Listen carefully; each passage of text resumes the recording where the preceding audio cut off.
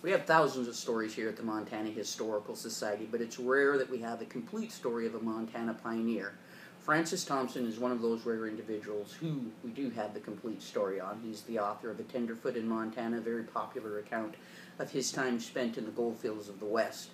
He arrived in 1862, stayed a brief 3 years in the territory, but he left a lasting mark on Montana, serving in the first territorial legislature after the creation of the territory, where he carried the bill creating the Montana Historical Society, as well as a bill to create funding for public education. But perhaps one of the most unique things that Francis Thompson did in his short time was create a territorial seal for Montana.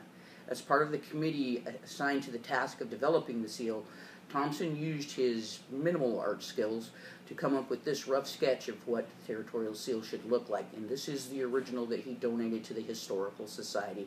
On the back side, you see the law that was printed in the newspaper in regards to the seal, and it was adopted by the legislature and then later modified and is now the state seal of Montana.